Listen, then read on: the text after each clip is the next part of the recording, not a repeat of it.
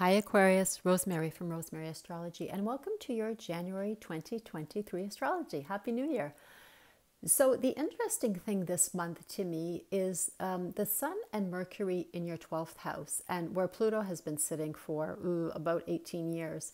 You know, this is your inner self, right? It's where you go to get quiet, to look inwards. It is everything to do with prayer, meditation, therapy, tarot. It is all those tools we use or techniques to see beyond the veil or to look inwards for answers. You know, things that aren't necessarily factual or don't sometimes even make sense on the physical plane, but just where we know what's right. And, you know, it's really has to do with, you know, our intuition or the collective unconscious. It's our soul, our higher self, our astral body. You know, you can call it what you want. But Pluto's long trek through your 12th house has brought a lot of transformation probably in that aspect. And, you know, Pluto, we say, rules death and rebirth, also power and control issues.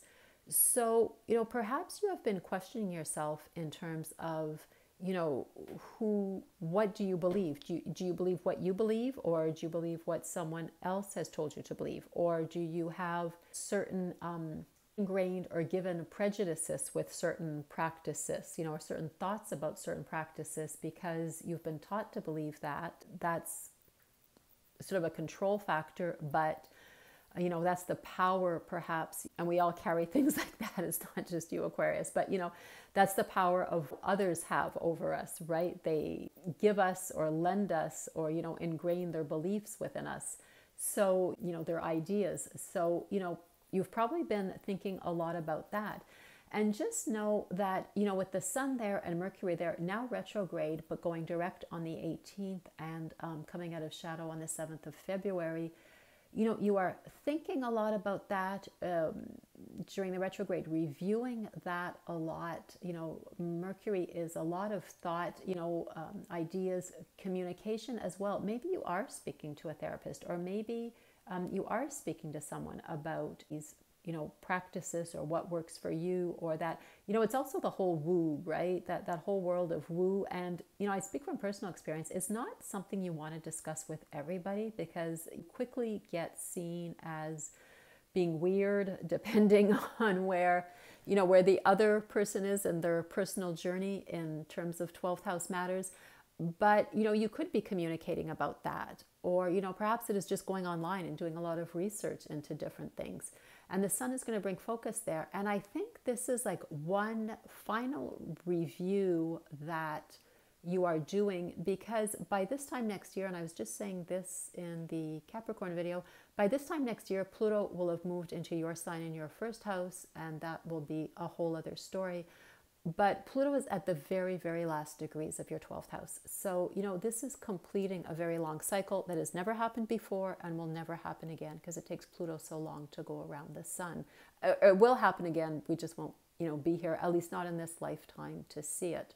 So, you know, if you feel the need to get quiet in the new year and to really reflect and ponder, well, that's probably why, and do honor that process, because then on the 21st, of course, the Sun is going to move into your sign and it will be the start of your year. So in a way, you're also preparing your new year, which will start on the 21st. Now, before the Sun gets there, Venus will move into your sign on the 2nd and then move into Pisces on the 26th. Venus isn't super comfortable in your sign. You're an air sign. You're very much of the mind. You're very concerned with groups, you know, with fairness for everybody. Most Aquarians are, you know, don't just think of themselves, or actually don't think of themselves and worry about what's going on with everybody else or how something is impacting everyone as a whole. And Venus is more of a one-on-one, you know, warm, wants to enter into relation with others. But regardless of this, Venus is going to lend her wonderful diplomatic, cooperative energy to your first house. So you're going to be very appealing to others. Romance is possible. People are going to want to work with you, cooperate with you. You know, you will have ease getting people on board and getting help with whatever it is you want to do. And of course, Venus is going to conjunct Saturn from the 21st to the 25th. Now, Saturn is your traditional ruler, and Saturn has been in your sign for almost 3 years. Saturn is also going to move into Pisces in March. The same way Pluto is going to take a little dip into your sign in your first house in 2023, move back into Capricorn, and then of course move into your first house in 2024. So when these two are conjunct towards the end of the month, as I said, from the 21st to the 25th, but of course, you know, that energy doesn't flick on like a light switch and flick off, so it'll build. This is actually a really nice combination. You know, Venus relates to love, to beauty, also to money. Saturn, as you know, wants us to get structured, wants responsibility, wants discipline.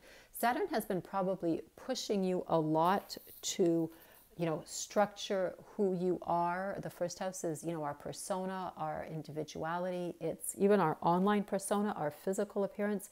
Saturn really wants you to get clear on that, you know, and maybe you've been working hard to forge your personality. And I don't want to make it sound like you didn't have one before, but there's a power with Saturn that really wants us to be clear and strong and structured and wants us to have boundaries. So, and this helps us move through the world with much more ease because we really know what we're about, as opposed to, and you know, we've all done this, Aquarius. Obviously, you know, I can think of several situations, but you know, where we wind up in a situation we don't want to be in, or we do something we don't really want to do, or we're sort of cast in a role that, you know, we, in a situation we want no part in, or we don't want to be in that role. Saturn has really helped you redefine that and hopefully, you know, prevent that in the future. If when we give out strong energy of who we are and where our limits are, chances are people encroach a little less. And I could talk forever on boundaries, but I won't. But just know, you know, with Venus there, conjunct Saturn, you know, this is going to bring another, you know, cycle of Saturn, or trigger Saturn's energy again before he changes signs, of really looking at, you know, that structure and limitations and discipline in terms of self. And Venus, you know, does it in a very caring way, can also have you doing it with the help of others. Anything in relationship with others, if there's something, you know, that has to be defined, that is a wonderful time to do it. It'll all relate to self, of course. And this is just, you know, a really good energy to have there. Can it make you more attractive and be, you know, initiate a romance?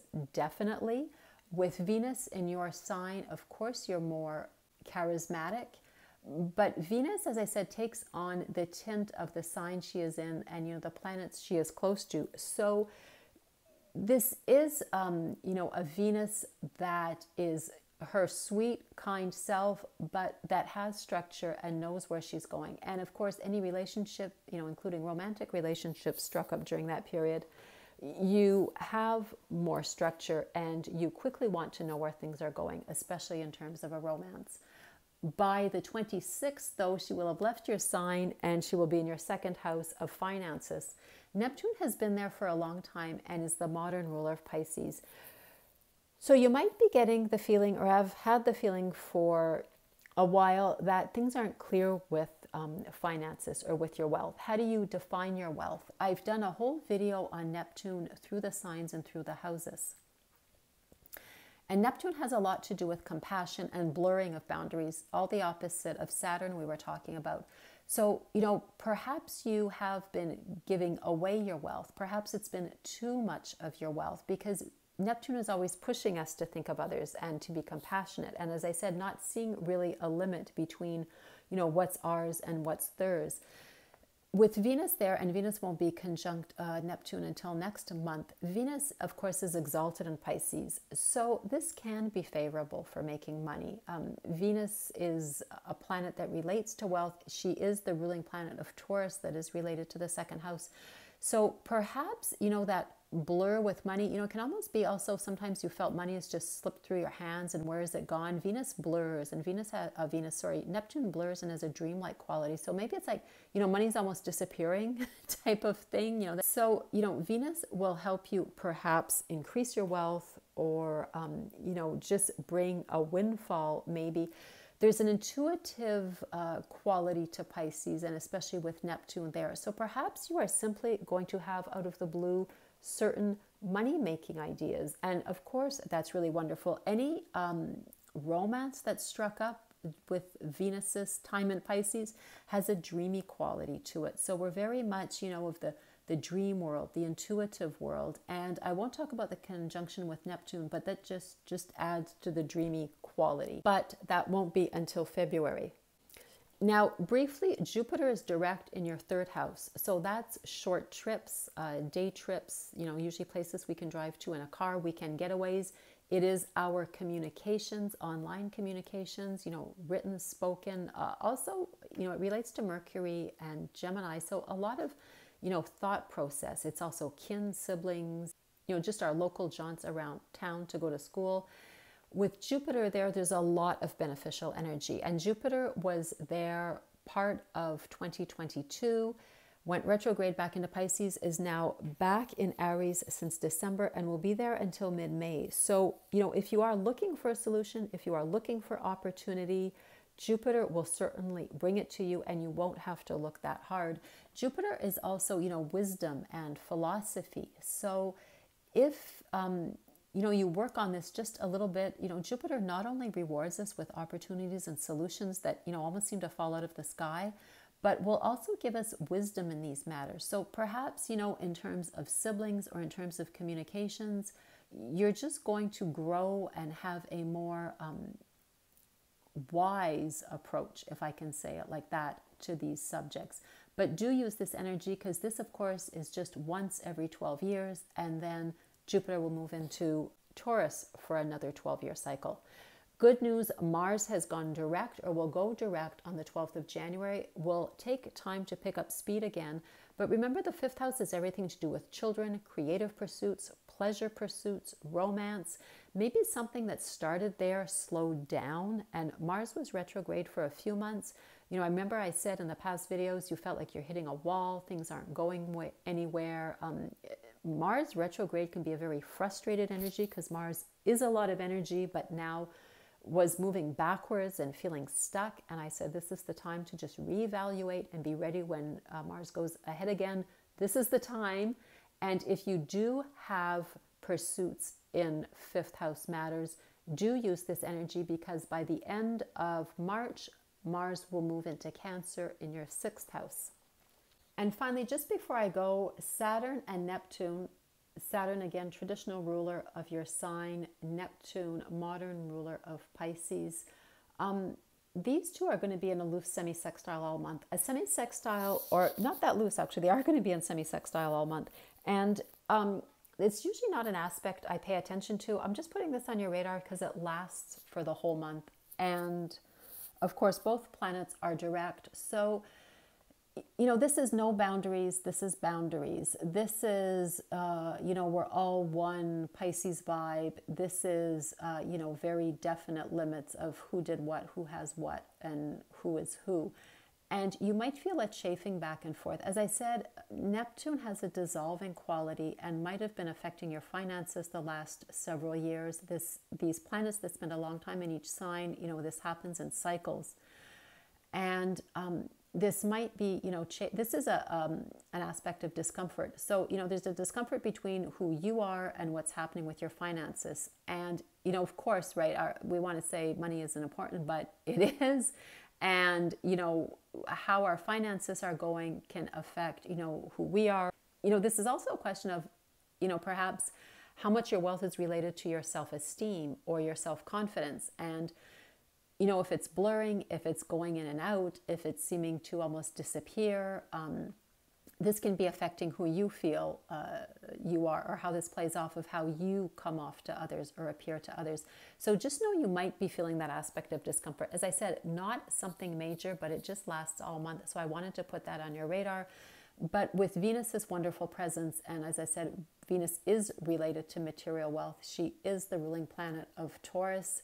This could help, you know, put a more positive spin perhaps on what Neptune has been doing. And like I said, this is always in cycles, right? These planets who have long transits aren't constantly you know, hitting us with this influence, because it would be really hard regardless of the planet. And I'm talking about planets like, you know, Uranus, Pluto, Neptune, that spend a really long time in each sign.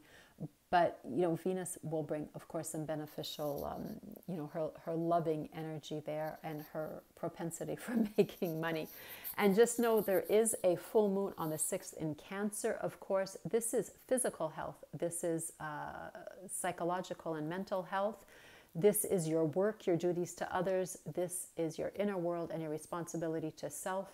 The sun will, of course, still be there at the start of the month. So, you know, the full moon highlights something. This is your workload, your workplace, your co-workers. It can be your academic career. It can be unpaid work you do if you're not in paid employment, just your duties and responsibilities to others. The full moon will highlight something there. And of course, there's an opposition between the sun bringing light to your 12th house. So maybe, you know, you'll be searching for a balance, or you'll be getting insight into a balance between, you know, workload and personal time, or me time, or self-care time. So Aquarius, that is everything I wanted to tell you. Have a wonderful month of January. Don't forget to like if you liked, subscribe. Thank you for all your subscribes, your likes, your comments. I read every single one of them. I love bringing the astrology to you every month. Take care, and I will see you next month. Love you, Aquarius. Bye.